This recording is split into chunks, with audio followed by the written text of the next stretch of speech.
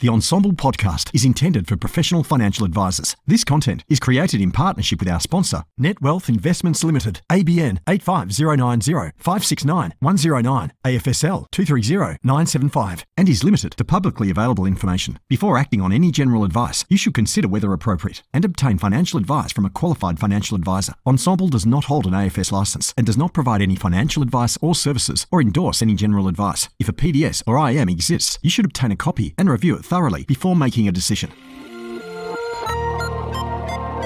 AdviceTech. As if it wasn't enough to be across TMDs, Alpha, Beta, Rule of 72, and all the other nuances of financial advice. Now, advisors are expected to be across all the technology options too, and there's so many of them. But never fear, Peita D is here. Join me each week on a journey of discovery through the software and apps on offer for advisors and advice businesses. So let's dive in, fellow advice explorers. This podcast is proudly sponsored by NetWealth. Imagine a world of investment choice that goes beyond borders. Open up a world of investment opportunity with NetWealth, where you can access local and international securities, as well as bonds and foreign currency options for wholesale clients. Offer your clients flexibility, transparency, and efficiency with managed accounts, managed funds, and access to non-custodial assets. A world of investment awaits you. Discover it at netwealth.com.au/woo. Hello and welcome to the Ensombl AdviceTech podcast. I'm Peita Diamantidis, and the guest joining me here today to deep dive into care and living with Mercer has actually worked in asset management in the UK, but in recent times has become passionate about elder care in our society, and I discovered was at Macquarie University many years ago when I was there too, surviving actuarial studies. So thank you so much for joining me on the show. Will Burkitt. Thanks, Peita. Thank you. I survived Macquarie Uni as well. Right, that was a long time ago. Wow. I think I only did one subject of actuarial studies, and then I fell back to economics instead. Probably mathematics of finance. That was that entry level one, wasn't it? 101. Yeah. Ooh, rough. There's some PTSD about all of that for me. It was very tough. All righty. I'm keen to pick your brain about all things elder care and what you guys at Mercer are doing. But first, let's take a moment to get to know you a little better through your use of technology. What's your most used emoji? Do you even use emojis? I definitely use emojis. It's not dog paws, although dog paws would come pretty close. It's probably been grateful, actually. Okay. So the grateful hands, nice. And I've been mindful of that. Oh, lovely. Well, that's a nice friendly one. I like it. You know what? We may not have had that before on the show, so well done for bringing a bit of care and humanity onto the show. Thank you.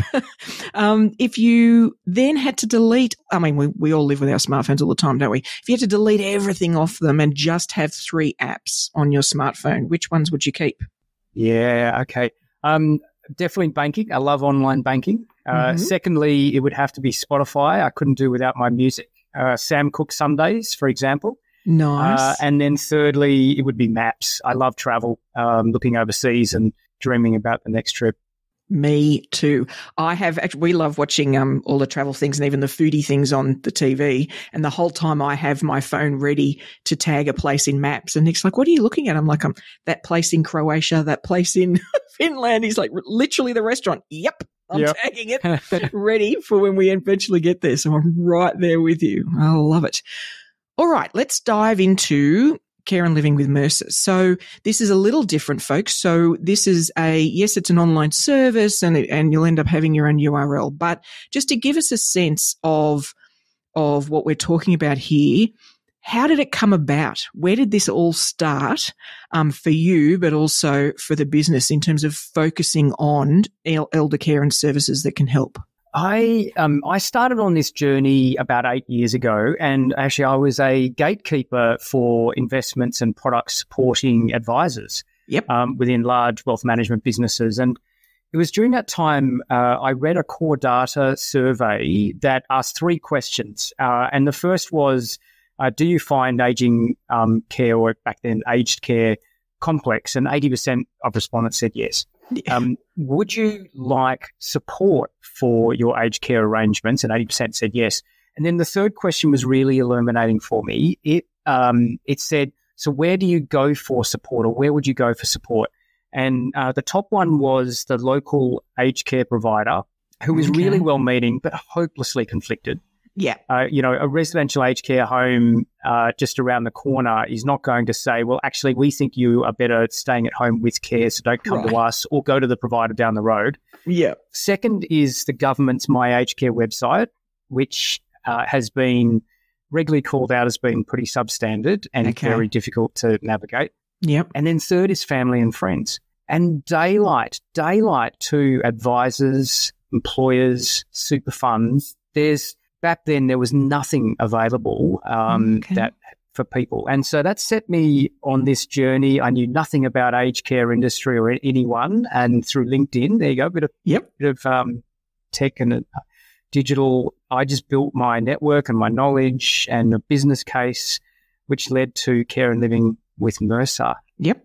So look, it's so interesting because there's a lot more talk about this. And we were saying actually before we hit record that it's not a new thing, right? That there's a need for understanding and insights and information for that stage of life. However, approaching it in a structured or proactive way rather than it being reactive is probably the newest part, right? It's something that I guess historically, somebody or their family reach a point where they're going to have to do something and then we react and we just sort of act in the moment.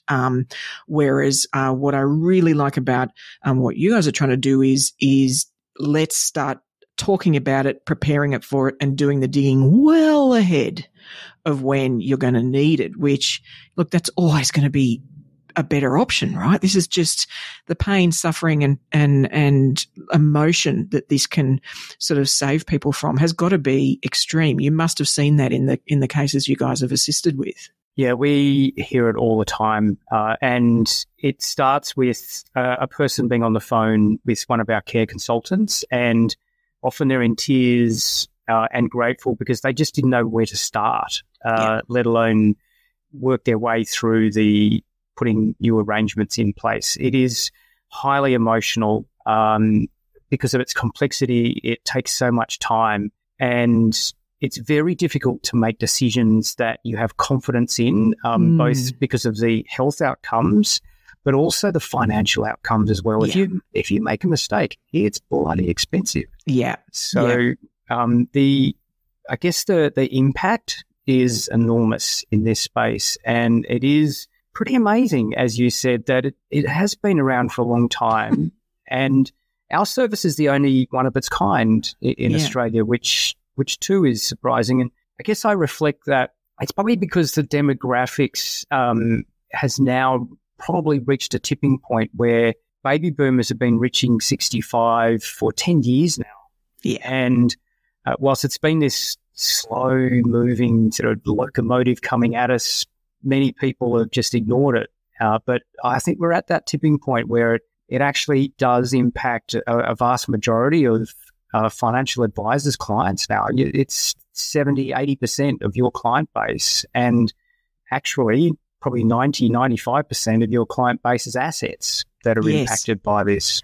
Absolutely. And it does fall into one of those topics, and I'm happy to be open in this sense from my own perspective as an advisor of it feels like the biggest can of worms of all time. Like, it does feel like a topic that, like, do I need 4 degrees to be able to even, have a conversation about, like, there's a hesitation there about wanting to do it well, and then knowing that this is a huge thing topic you're embarking on, and therefore there's a lot of hesitation. Like, I just think it's natural because we want to do the right thing. This is not avoidance because we want to not help the client. It's almost like, oh, that feels huge. Yeah. And so I'm interested.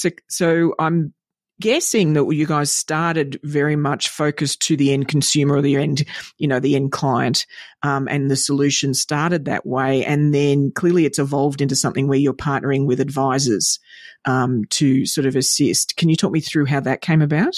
Oh, I'd love to. It's interesting, but your guess is wrong. Oh, so really? Whilst that core data survey was aimed at the end consumer, I was also influenced at the time by reading the Edelman Trust Barometer. and of institutions. And it really got me exploring who are the key institutions, so to speak, in people's lives. So rather than a direct-to-consumer model, I set about in creating this service, but then also working with financial advisors, with super funds, with employers. And these communities that as individuals we spend so much time and importance connected with.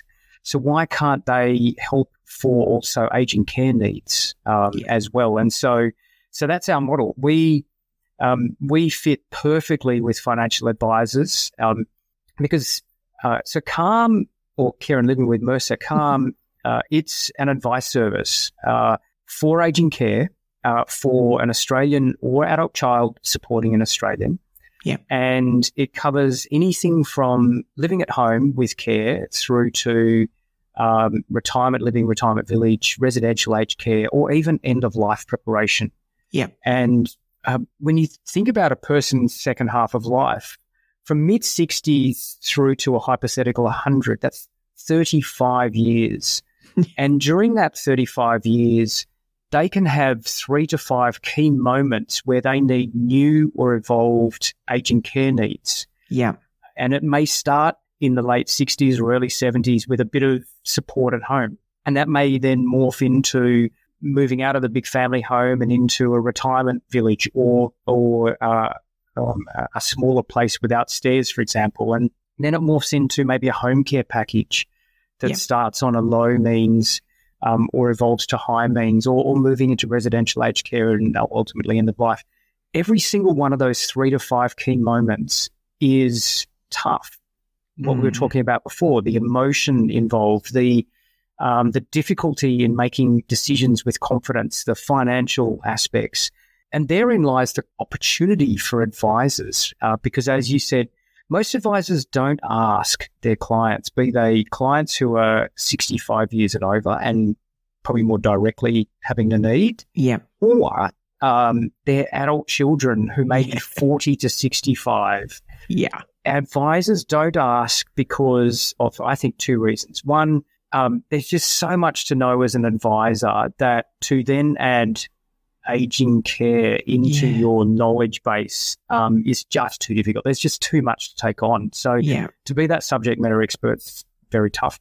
Secondly, I think advisors find it difficult to monetize their time in this space as well. And so most advisors don't ask a client who's 50, do you have parents who have aging care needs? Or a client who's 65, do you have aging care needs for yourself?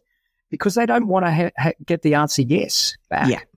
And so what Calm does is we're non-financial. We're 80% of the problem for people. And that's understanding the system. What are the options? How do you work through putting arrangements in place?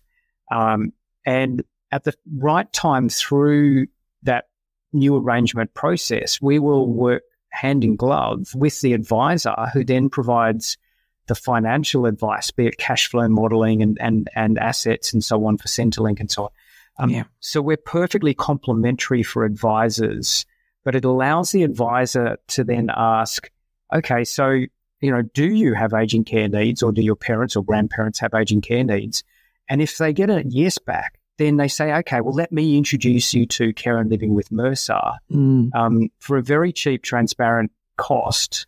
And the advisor is generating new advice opportunities because with each one of those, the client is going to need that cash flow and asset financial advice, which arguably the advisor wasn't capturing those opportunities in the past. I completely agree. And I think, if any of the listeners out there haven't witnessed up close this process, then, and I can, of course, only speak to, being, my friends and I being the adult children of somebody that's going through that age range.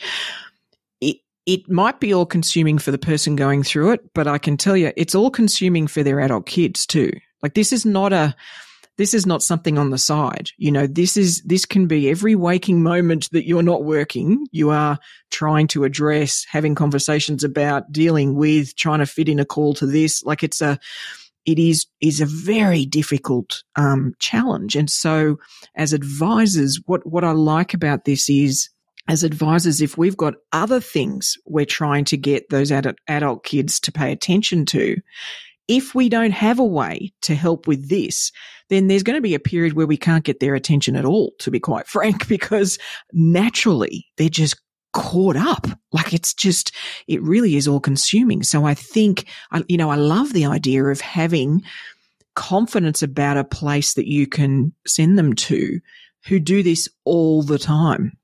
And, that repetition is really valuable. I think people would really, oh, thank goodness, this is somebody who will have seen somebody go through this. Absolutely. Like, I think, that is so important. And impartial, somebody impartial. They're not going to worry about, what your mum thinks about this or like all of those dynamics. They're going to worry because they want to help, but not because they have any skin in the game, right? There's no bias to them, which is, I think, really helpful in this situation.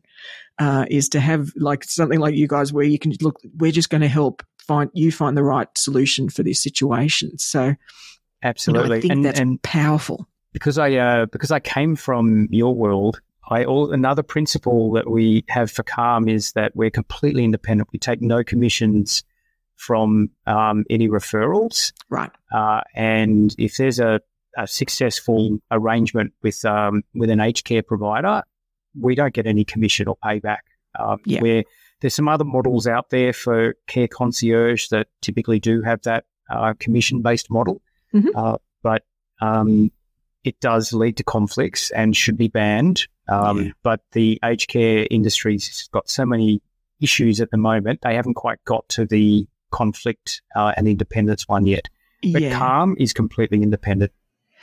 And I think the other thing that's interesting about it, and this is where the tech starts, folks. So what I like too is, instead of the first step being interfacing with a human being, whether it's on the phone or whatever it is, which is confronting for anybody, even the adult kids, like, oh, we're going to have an appointment to talk about whatever, is giving them the opportunity to fill in some information online and get a report that's going to give them, and even it's almost like a program designed for them to step through the understanding of what they need to learn and how all this works.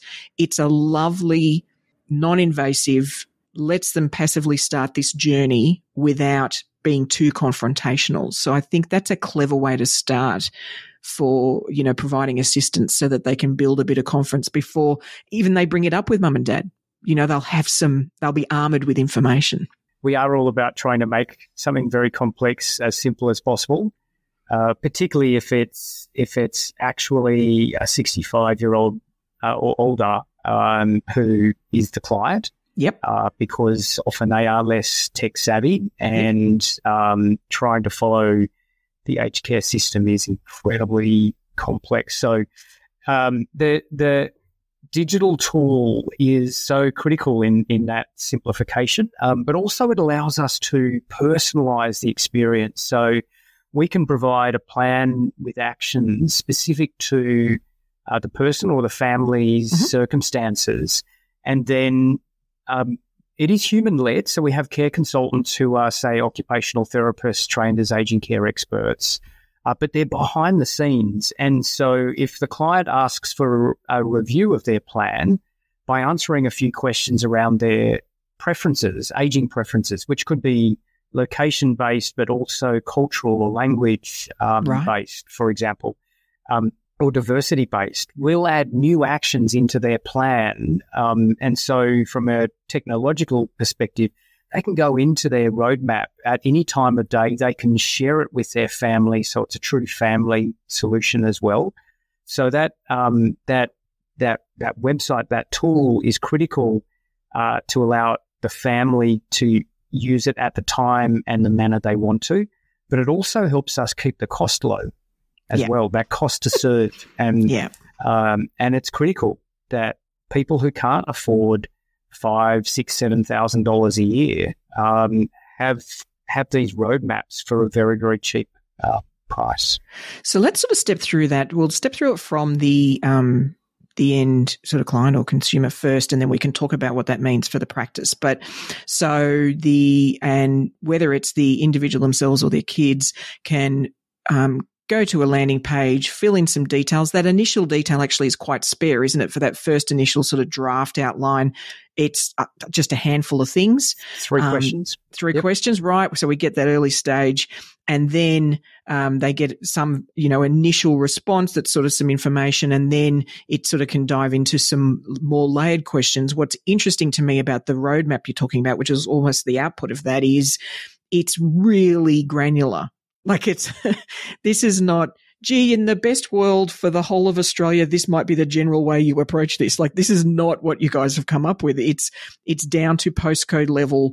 Hey, where you're saying you want to be, these are the things that might be possible once your care consultants have had the opportunity to do that digging and refine it. Is that correct? Have I described that? Absolutely. Yep. So we will be able to provide 3 referrals for a home care service or residential aged care or retirement village in regional Victoria who may have Italian-speaking carers, for example, or dementia ward.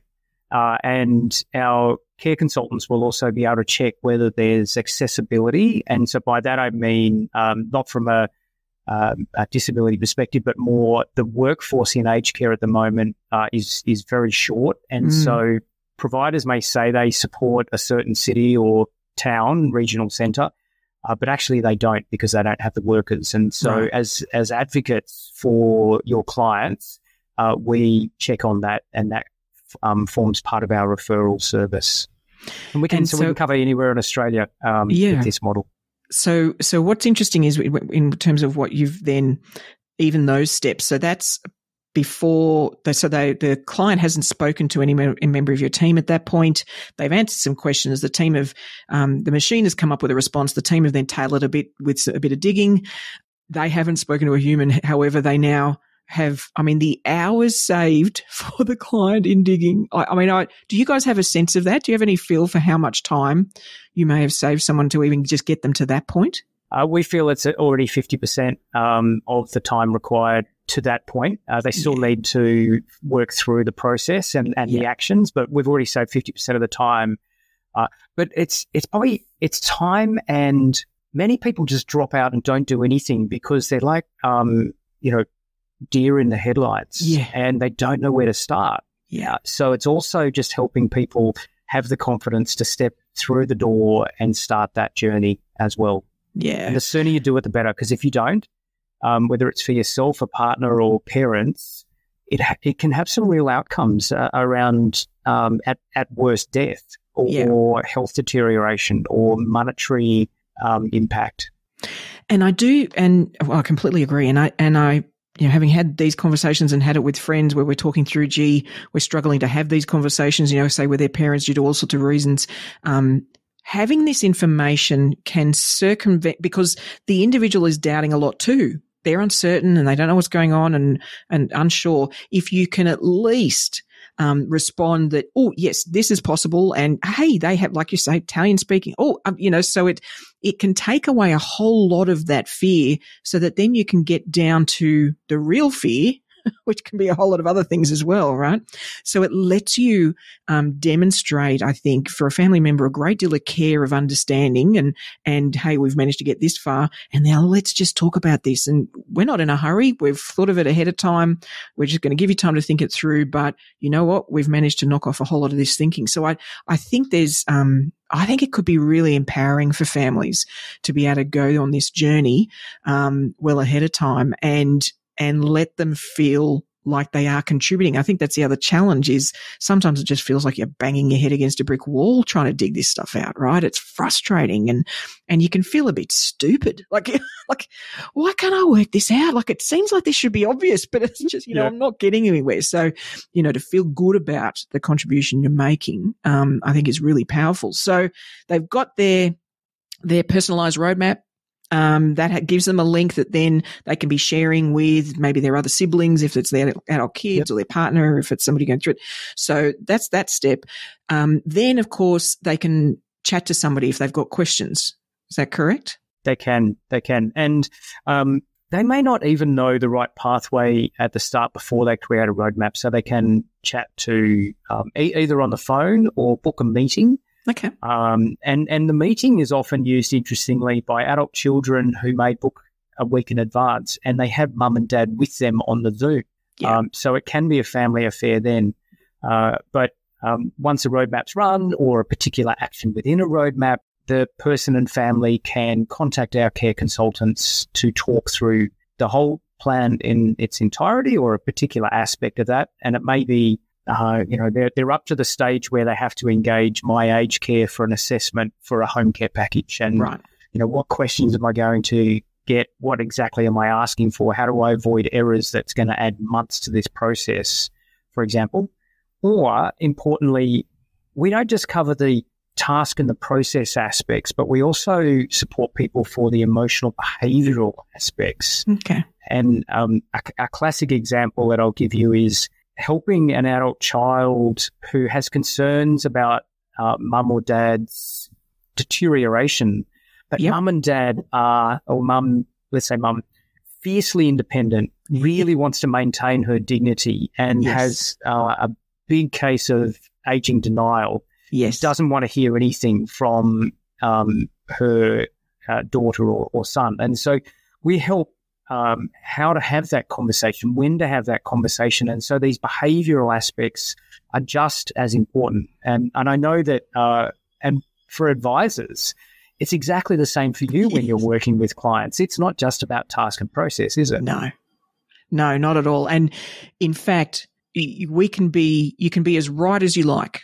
You can have 100% hit rate on answering the correct and coming up with the perfect advice and do all those things. But if you can't handle the behavioral elements, none of that stuff gets implemented. I mean, we've all learned that the hard way, right? It's all about the behavioral. And it's so interesting because if we're really honest with ourselves, most of us are resisting what aging means. Most of us are. Now, that's not vanity. That's just, no, surely not. I mean, I feel like our brains lag a good 10 to 15 years in terms of acknowledging the age we are. It's like our birthdays are a surprise every year. Like, really? Is that my age? I think just that's a perfectly normal response. So if you project that forward, then it's natural that, our parents and our elders are feeling the same way. It's the same experience. It's just, a bit further along. And the other thing I think that we need to acknowledge is, they potentially witnessed with their parents or their grandparents. We don't know what they've witnessed of the way people have handled it or were cared for or not cared for. So, there's a lot of history and imprinting about this stuff that's gone on that can be part of why they're resistant. Or it's why so they true. don't, right? Taking that into account.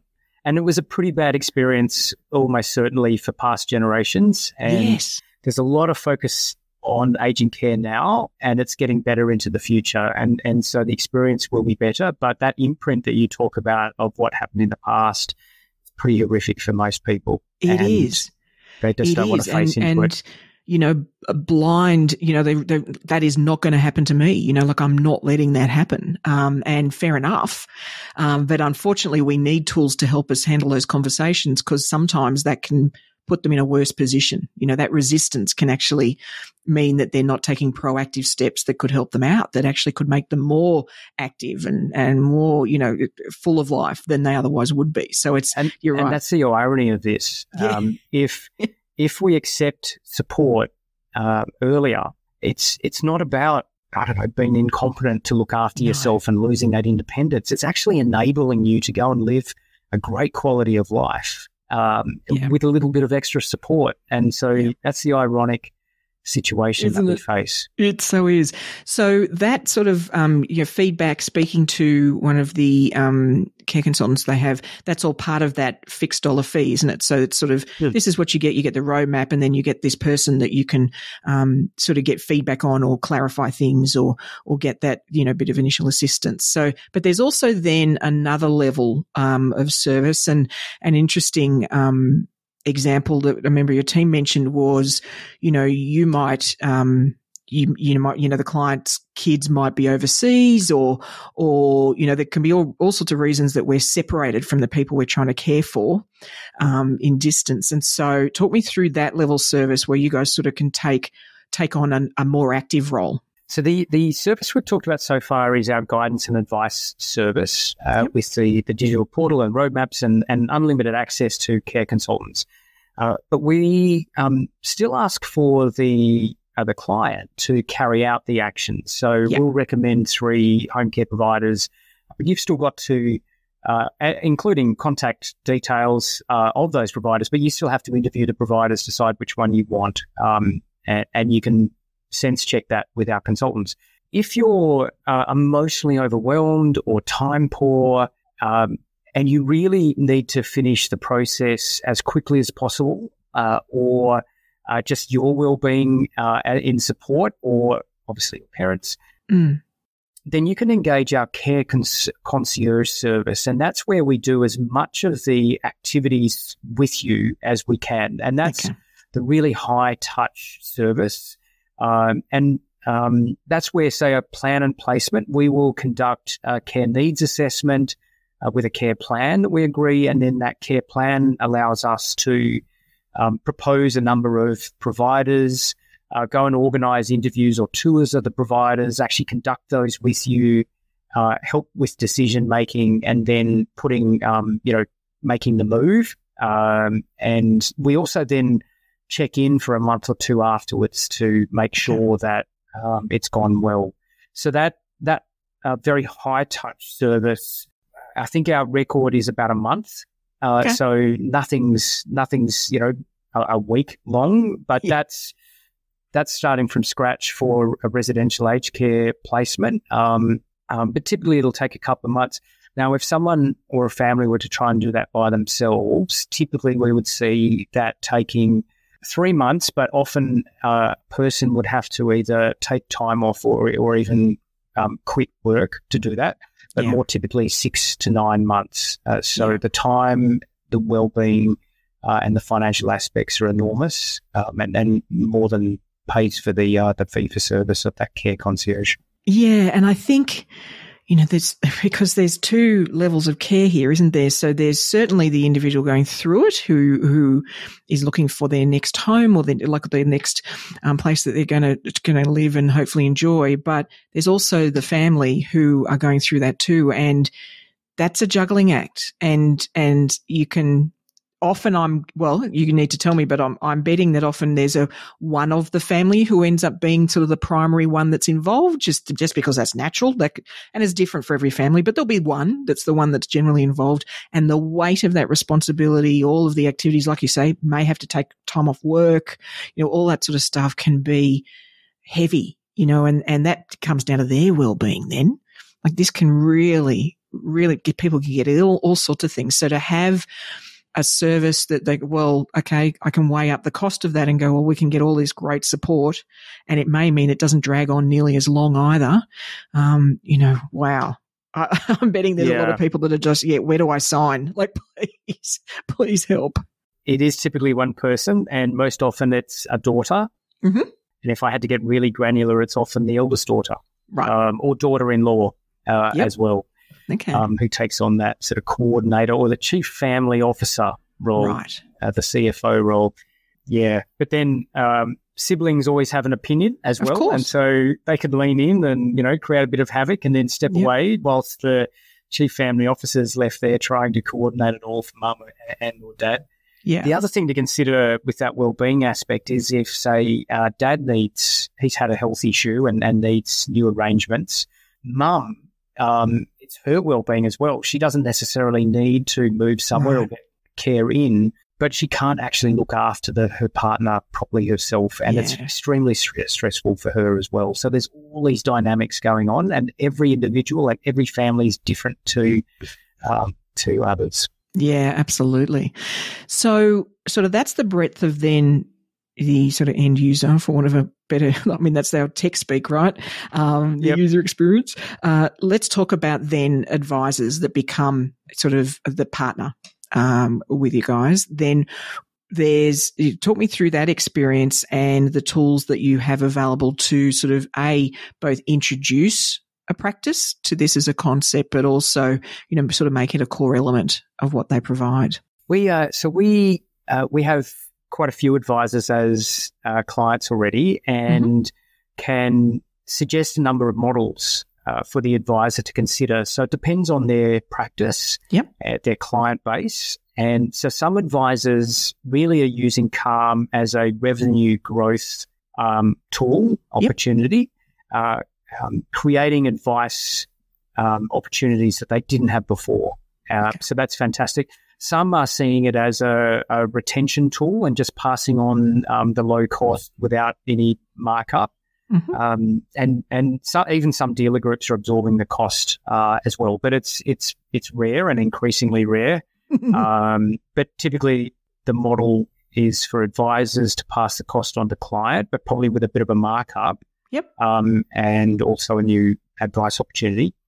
Then how we help and work with the advisor is where does it fit within the client service model? How do you position this service relative to your other skill sets and services as well? Because for most advisors, this is a new variant or an entirely new service. If I leave one message for advisors who are listening, it is that this is not aged care. Right. I've tried very hard not to use the words aged care because for us advisors, aged care really refers to the last 18 months of someone's life as they're moving into residential aged care. And advisors who are aged care specialists have traditionally really only provided funding advice into residential aged care. Right. I'm talking about a 35-year aging journey with those 3 to 5 key moments, which are new advice opportunities through that journey. And so as we as professionals have been grappling with how do we service someone through their retirement as well as we've serviced them through their accumulation years, here is a key opportunity. So, insurance. People don't take insurance after 65. This is a form of insurance, as well as then supporting family in that intergenerational aspect as well. So we help advisors think about how to position this within their service model for their client base. Of course, we have all of the content, whether they have their own website or emails or scripts when they're on the phone. Advisors can sit through doing a roadmap with their clients or give the link to the client to do on their own and come back. We also have one-to-one training and contact center for advisors as well. So particularly with Jack, who actually came from my aged care contact center 3 years ago. And so he's definitely moved beyond that to be a true Calmite. But we provide that one-to-one support for advisors as well as then the advisors' clients.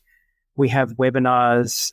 We had the example of an advisor in Western Australia who invited to our last webinar 70 of their clients, and 45 actually attended the webinar. We were focused on what government support is available across the spectrum. And so it's really resonating. And so out of that, this advisor, he generated at least 10 new advice opportunities with existing clients that he wouldn't have had before. So it's really up to each advisor and their practice as to how they position it. And we've got all of the content and expertise to support you.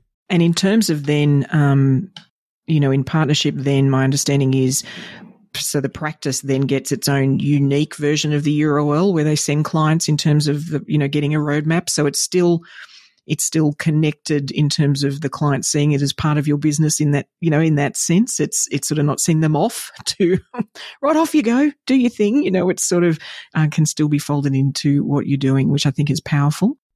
So then I'm curious actually about, I know this is not thousands of practices you're in doing this just yet, but what do you see that practices have done that's worked really well? Like who really nails this in terms of folding you into what they're doing for their clients? It is the practice who does look a little bit more holistically in terms of their support of clients, but is happy to outsource parts of it. And in effect, that's what advisors would be doing with Calm for that non-financial aging journey aspects. So really, it's nothing.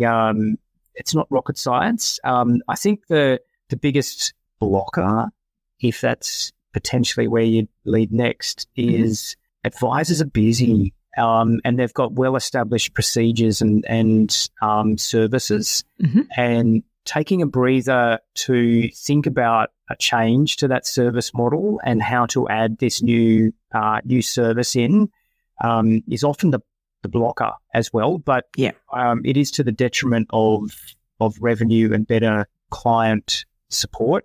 And when you think about the aging demographics, it's you've got to ask yourself, can I afford not to do this rather than can I afford to do this? Yeah. And like you say, this is a journey over time, like 35 years, then it's going to come up multiple times. Like this is because they're going to go through different stages. So I guess what I'm hearing is therefore they could reconnect again. So it could be that they've done one, they've paid for that one initial experience. It could be 8-10 years down the track, they're sort of entering another phase. Then they could revisit and speak to, the Calm consultant, get that, update the roadmap or change the roadmap based on where they're at. Is that the way that you guys see this working? Absolutely. Lifelong customers for sure. Yeah. And I guess this I'm going to call it the spaghetti bowl of family networks as well. And so if a client's husband and wife are clients and they may have done something for the husband's parents, next it could be the wife's parents or grandparents. You just never know where a family is touched by this aging journey and where the new opportunities come from. And so it's not just new opportunities with existing clients, but new clients as well come out of this. Fantastic. And then is there any element you see that it's fairly clear from an advice practice that it's about, sending people to the roadmap and then potentially even making them aware of the full concierge option. Is there anything you think that advisors haven't taken advantage of what you guys provide or the tools you give them just yet that they could dig even further on that you're like, that feels like a gem that more advisors could be doing that you've got currently partnering with you? Within, I'd probably highlight our information library, which is within the website, the digital tool. So this information library is in addition to the roadmaps and the actions and the consultants. And it's got roughly 250 pages of deep dive information, including actually financial, aging care related financial information. So home care packages, there's 4 levels and here's roughly how much money you can expect, for example. And so advisors, if they're curious, can dive down one of those rabbit holes to learn more themselves and equip themselves as to not be the aged care expert, but just to know a little bit more, particularly if they choose to, say, do roadmaps with clients together virtually or in person. So probably that information library is a real sort of gem. We don't promote it on the homepage, and there's a reason for that. We started promoting it on the homepage and we removed it because one of the problems for people when they're going through an aging care arrangement is that there's information overload. The complexity is enormous. And so we're trying to make complex simple. And we found by promoting the information library that some of the users were going into the library and just getting completely overwhelmed and stopping the process. So it's a tab in the website, but we don't promote it as part of the roadmap. We actually have curated links in some of the actions through to the library where it makes sense. But we've done the heavy lifting and curated those links for people. If advisors want it as professionals, then that library's there for them. Yeah. And I do think, that's the sort of genius for me of what you guys have put together is that journey, that curated journey you've created. Like it's that Like that's what you're paying for. Like that's what the client's paying for is that. So, absolutely helping them step through that. And I guess the question or the comment I'd say is and I'm seeing this more in lots of parts of advice, is I think advisors for some of these situations are going to become more like coaches than they are advisors. It'll be facilitating the discussion with the adult kids. It'll be helping them answer the questions in their first go at the roadmap and talking through how they feel. Like, what does that make? Does that make sense? Or there's going to be a lot of facilitation and coaching in these things that probably we're all going to have to brush up our skills on, to be honest, because it's not that technical part. It's being there as a guide or even a sidekick, on this journey, that can sort of help them along. So, that is something I guess a bit different, for this sort of journey. Totally. Mm. So let's look forward a bit. Is there anything, plans on the horizon, anything coming up that you guys are developing or changing or adjusting to the service and the tool? The piece that we're working on at the moment is more videos and more communication with our customers and users as well. We will communicate with people sort of through using the roadmap, but they've asked for more video content and more engaging sort of ways than what we've already got. So that's definitely something we're working on. Look, when you think about it into the future, there's a lot of opportunities, and maybe we consider disability care, advice service into the future. Not quite yet. They're two very different systems. So we'd have to give that consideration. But at the moment, the aging care support service is enormous, and we're just trying to build the snowball of how we help Australians through financial advisors, hopefully. I would say that there was, so when you think about the big macro trend, I guess, the federal government, the Aged Care Royal Commission called out that really for the aged care system, they need to focus on three key areas. One is quality and safety for the resident, the person using it. Yeah. Secondly is workforce. And the government and the industry has started to tackle those two. And most recently with the Fair Work Tribunal and the government funding 15% pay rise for aged care workers. The one that nobody has really wanted to tackle is how to fund the system because it is underfunded. Yeah. And significantly 4 days ago, so on the 28th of May, the government released a draft strategy paper called the National Care and Support Economy Strategy. And within there, they've called out 4 key areas of our society that they're, I guess, creating a national debate around how do we fund these. And these 4 areas are aged care, disability care, childcare, and veterans support. Okay. So the government is acknowledging here that there are so many people impacted in these areas. They are costing the budget allocation so much, but they've actually, even that funding today from the government is not enough to keep the systems working well.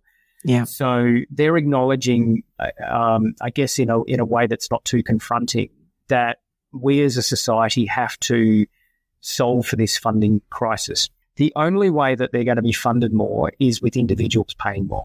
Yeah. The government can't keep taxing, and we know that they can't keep increasing allocations to these areas as well as defence, as well as debt on, interest on debt, so on and so forth. So people, our clients, are going to have to pay more into the future for ageing care, disability care, childcare, depending on what they're touched by. And rather than, if they're not taxed more, how do they pay for that? So an advisor is likely to have more of a role in this respect into the future as well. We don't know what the new model will be, and it could be that the primary home asset is brought more into the asset test. Yep. Or it could be that unused superannuation is used more for ageing care. Yep. Whatever the model is, I really think there's a great opportunity coming up for advisors to help clients because they're going to have to pay more, guaranteed. Yeah. And because it's not something that and I'm not talking about advisors think about, I mean the individual thinks about, because it's off, even if it's only really 10 years off or 5 years off, it's way off, right? It's way off. Then the financial decisions they're making are ignoring that factor. Yeah. And that's part of, when you talk about funding, as you were saying that, I'm thinking, well, a bit like superannuation and you know, the SGC and all these sort of things that were put in place, that was funding. That was funding for retirement. And what they were doing was forcing us to think about it earlier. Now, they made it much earlier because it's all part of it as soon as you start working, but it was a mechanism that meant there was an awareness of that need. And if you compared 40 years ago to now a conversation with somebody in their 30s about retirement, I mean, I'm betting that 40 years ago, somebody in their 30s wouldn't even have that conversation. Like, it just wouldn't necessarily have even been on the radar. Whereas through these sort of debates and then putting in place mechanisms, it becomes something that then people are aware they're going to have to think about. So I'd imagine that's part of this too, is, okay, that's great, but there could be a decision now about downsizing, or like all sorts of things could play into that future thing that you're going to need to fund.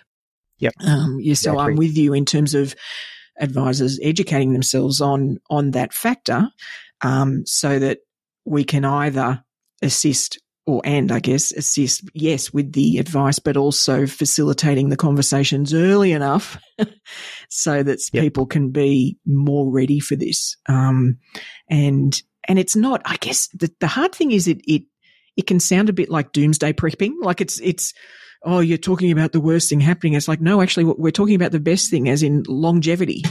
That's exactly actually what we're talking about here. Yeah, that's exactly right. And, you know, and it's generations past didn't have that longevity. No.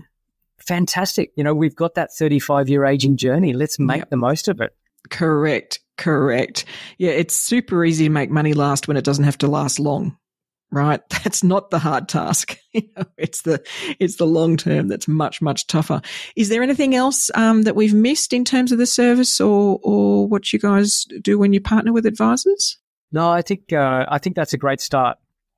We're looking forward to advisor ideas. You know, everyone's got a different approach and different ideas, and that's how opportunities evolve.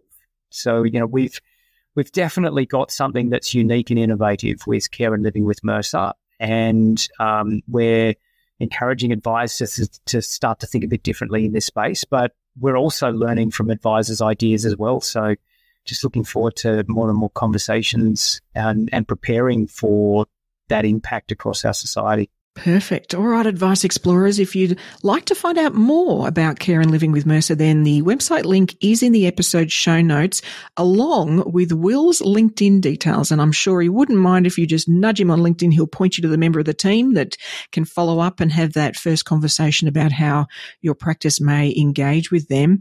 Thank you so much for joining us on the show today, and caring. I mean, that's sort of, and I love that that's in the name, but caring enough that we can, you know, you can pull together a service that will help us help them, you know, which is ultimately how we can sort of lift up more Australians going through that retirement journey. So thank you so much for your time. Thanks, Peter. I've really enjoyed it. So, are you a current partner of Care and Living with Mercer? I'm betting probably not. Most listeners, I think, won't have necessarily embarked on this journey just yet. It is sort of only utilised in a space in financial advice currently, but I know that I definitely would love to hear your experience and what you found worked for you, you know, how you managed to really elevate the experience for your clients. So please head over to the Ensombl community platform, as we'd all love to hear your take, you know, suggestions, alternatives, any ideas you have. As for my thoughts on this, I think this is a good example of, you know, solutions that we can discover when we really get to the bottom of what is keeping our clients up at night. And, you know, we can ask that question with a lot of loading, and what worries you about money? Or, we always sort of anchor it back to money. Whereas I think if you can ask that question, have those conversations, do a bit almost of market research of your client base, whichever it is, whatever group it is, whatever demographic, whatever location, and really understand what big challenges are you facing right now? What are you, what is keeping you up at night? What's driving you nuts? What's taking you off, your focus away? Then there will be a lot of demographics that this issue is a challenge for. And it won't just be those of us with clients over 65, over 70, over 80. It's going to be 40-year-olds facing this. It's going to be 30-year-olds facing it for their grandparents potentially. So understanding what's really worrying them and then thinking about, partnerships we can make, content we can get, tools we can put in front of them to assist with that, even if it isn't necessarily financial advice. It's just helping them in their journey, right? We're just helping them deal with the moment in front of them, and provide resources that might make that just that little bit easier. I think there'll be more and more of these types of things for different parts of life. But, I've actually chatted to an advisor who, when doing that digging in their client base, discovered a lot of them were in the throes of, they were much younger, they're in the throes of considering whether there's a pay rise they should be getting, and how do I even bring it up with an employer, and how does that conversation go, and what should I do, and what's reasonable. And so, working with somebody who could come up with some scripts for them, who could, running a webinar to help them talk through how you bring that up, and what to say, what to respond with when your boss says this, that sort of stuff. So is it technically in the financial advice category? No, but it is definitely going to hit their finances, isn't it? It's, they managed to negotiate a pay rise, and then there's sort of interesting things you could assist them with there to make sure they optimize the value of that. But it comes from a place of taking our, what we can do for them specifically out of the picture and just go, hey, what's bothering you? What's the thing that you're like, grr, right? So I know we're doing that for our practice and the people we want to serve. And I'd love to hear your stories of what you've discovered, what surprised you, and what you ended up trying to find a solution for so that you could put that in front of your clients. Now, as you know, there's only one skill we need to become bionic advisors, superheroes really, and that's avid curiosity. And so to help you build that habit, today's Curiosity Corner app that I wanted to take you to take a look at is called StreamYard. You can find it at StreamYard.com. That's StreamYard.com. Now, at first look, and certainly, the labeling on the packaging, this is a tool you can use for live streaming video to multiple social media platforms, whether it's LinkedIn, Facebook, YouTube, all sorts of places. You doing one live video session can be pushed out to all of those places live. This could be you presenting on a topic. It could be interviewing someone or more than one someone's hosting a panel. It can be all sorts of things that can be live streamed to all those platforms. And once set up with your accounts and everything set up properly, then StreamYard, as you're doing that live video, then it feeds back the comments and questions during the live stream into their tools. So you can see them as they pop up. You don't need to be trying to monitor all those different places online. It comes through, the comments are there. And in fact, if there's a comment you think or a question that's really great, you can even have that pop up on screen into the video itself, which is fantastic. Like all those things are great, but like, Peter, I'm not live streaming. You can't be serious. Like that's way down the list of things that I've got to get done. What's interesting is what actually got my attention, and I've been using it actually for a number of years now, is the level of branding and design they let you add to the stream. So you can have a background image, whether it's a funky graphic or it's a photo or whatever it is behind you. So that fills the screen, and then, the talking heads are sort of further in as part of that it, as boxes within that. You can have the color of the banner pop-ups, the color of the name that appears below the person talking. All of this can be designed as, a branding exercise.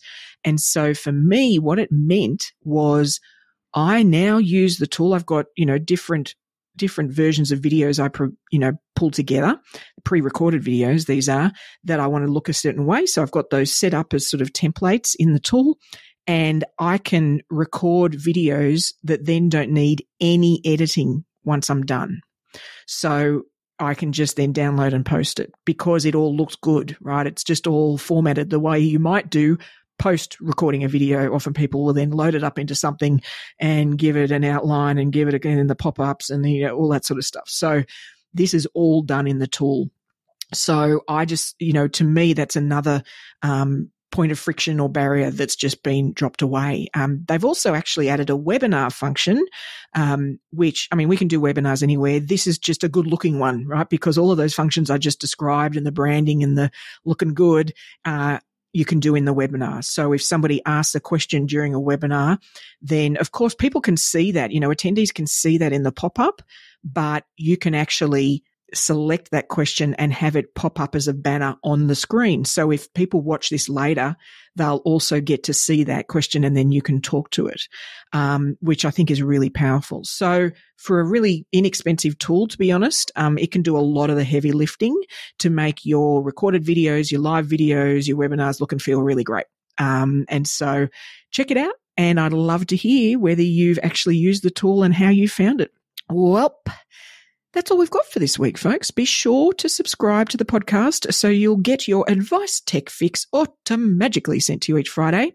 And if you're, middle of the year, you're stuck in a bit of a rut in terms of the processes and tech projects for the practice, maybe you want to take a bit of a step back, do some planning for the next 12 or 18 months, then I would love to facilitate a brainstorming session for you and the team, drawing out the next best projects for the business, what tech might assist, how you can all work together and keep on innovating as a habit in the practice. So please reach out to me on LinkedIn or on the Ensombl platform.